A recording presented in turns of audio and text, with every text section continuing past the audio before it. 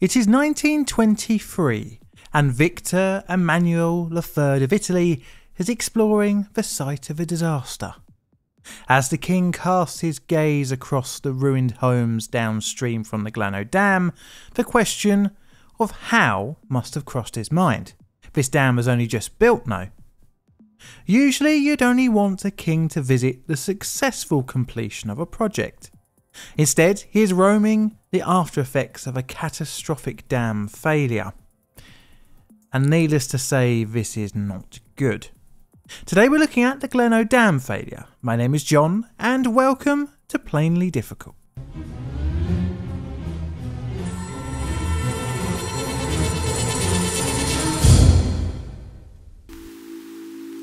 Background. Our story starts here, and the beauty of the Scalvi Valley in the province of Bergamo in Lombardy, northern Italy. In the early years of the 20th century, a proposal was put forward to exploit the Gleno River for hydroelectric power. The region was home to the Vigano Textiles Company, and they wanted some of that juicy electricity to run their factories. This would result in a proposal being put forward in 1907 for a dam across the Gleno to create and hold a new reservoir. This would in turn be used to power a hydroelectric power station. It would take nearly 10 years from proposal to project commencement, when in 1916 clearing works had begun preparing the site for a new dam's foundations. The original plans submitted in 1913 were for the dam to be a masonry gravity type. However, these plans would change in 1917, not long after the stone masonry basement close to the lower part of the valley had been constructed. It turned out that a gravity dam would have cost a bit more than the project had anticipated. As such, the dam was re-envisioned as a narrow reinforcement concrete arch type. It would be 220 metres long, which when seen from the top down would look like an S shape. And in total the dam had 25 arches with a height of 45 metres. The newer design was to make use of the first plan's gravity dam's foundations. When you look at pictures of it, like many Italian projects from the time, it's pretty impressive and pretty. However, its beautiful facade was hiding some worryingly ugly defects. As early as 1920, concerns were raised about the quality of the mortar used on the dam. The concrete was also not the best, and in a strange form of recycling, the steel reinforcement made use of surplus anti-grenade nets from the First World War. This would hardly create uniform strength throughout the structure. Although allowed to change from gravity to multiple arch type design, no one actually reviewed the project's permits. The concrete wasn't given enough time to cure as well, and if that wasn't enough of a concern, any worker who raised these deadly points was politely asked to piss off. Even though the project had issues, by the start of 1923, roughly 80% of the dam had been completed. Water had even been begun to collect in what would become the Gleno Reservoir, and by completion in October of the same year, some 4.5 million cubic meters of water was being held back by the dam. The whole reason for the construction was for the generation of electricity after all, and as such, the associated power plant had a capacity of 3,728 kilowatts. The new dam and reservoir now offered many generations of power for the region. Electricity, modernity, what's not to like? Well, until it all came crashing down.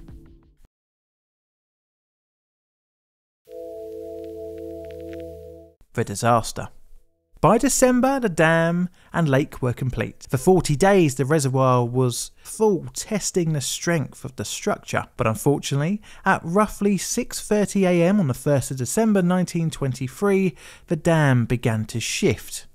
This was noticed by a worker. However, before anything could be done, just 45 minutes later, an 80-metre long breach was formed in the central portion of the dam. Within a blink of an eye, the 45-metre tall central section was gone, and a torrent of water battered its way down the valley. The first victims were in the village Bugigio, which was almost completely obliterated. Then Dezo, a frazione of Coller, as well as Corna di Darfo. Polvo and Valbona power stations were also hit, together with a bridge and the chapel of Coller. Water would pummel the valley as the lake emptied its some 4.5 million cubic metres of water.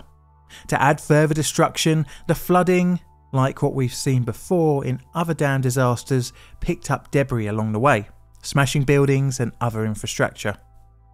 The flow of debris and water reached speeds of up to 45 kilometres an hour. In the ensuing chaos, officially 356 people would lose their lives, although this figure is thought to be much higher, with some estimates of over 600, as many hundreds were reported missing after the disaster. The reservoir was at an elevation of 1,535 metres, and the floodwaters would finally settle at Lake Iseo at an elevation of 186 metres. The water had dropped over a kilometre in elevation in less than an hour. The flood had destroyed 3 villages, 5 power stations, as well as other businesses and factories. Although happening in the 1920s, hundreds of photographs would be taken of the aftermath. The Italian public, fascinated as well as shocked by the disaster, bought newspapers by the tonload in order to get as much information on the Gleno Dam's failure. Now clearly the dam didn't work as intended, and with rather a large death toll and several villages smashed up, a large question had to be asked. How did the Gleno Dam fail? Investigation. Almost as soon as the water settled and the casualty numbers were calculated, engineers started picking through the rubble of what remained of the Gleno Dam. It wouldn't take long to see that construction methods and materials were, shall we say, a bit shit. The grenade nets were seen, and the poor quality of mortar and concrete were pretty apparent upon initial investigation. During the foundation construction, it was found that pretty much anything was thrown in amongst the concrete. This included tar, scrap metal, wood, and the usual junk of waste foods, cigarette butts and newspapers. This didn't give the concrete a proper base to adhere to. Eyewitness reports stated that the sand used wasn't properly washed, resulting in chunky and, more importantly, crumbly concrete. Mortar was found to be more porous, allowing water from the reservoir to seep in between the joints. Even the fact that the reservoir was filled too quickly was a cause, as the vital concrete hadn't been given enough time to cure. Investigators found inadequate checks by the Civil Engineers Board, lack of qualified technical staff during work, poor management of the workers, and a conspiracy of silence created by most workers fearing dismissal if they raised concerns. All of these poor design and construction choices meant that the dam was too weak to hold back the reservoir. This was caused by water seepage into the foundations, which eroded any bonds between the structure and its base. It was just a matter of time before failure would occur. The disaster essentially doomed, however, any future arch-style dam in the country. Although this style of structure wasn't actually the cause, instead it was the bodge job. As well, any other style built in a poor fashion would have failed just like Gleno did.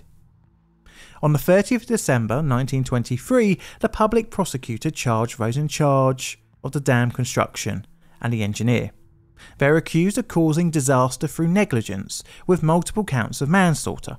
The trial would last a few years, taking place between January 1924 and July 1927. It ended up with the conviction of the managing director of the concessionary firm and of the designer. Both were sentenced to 3 years and 4 months in prison. This would be later reduced to 2 years. They were also ordered to pay compensation, but again this was overturned. But this would not be the last of the dam failures in Italian history.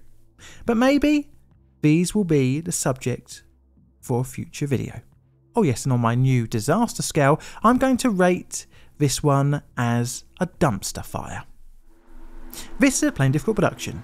All videos on the channel are Creative Commons Attribution Share Alike licensed.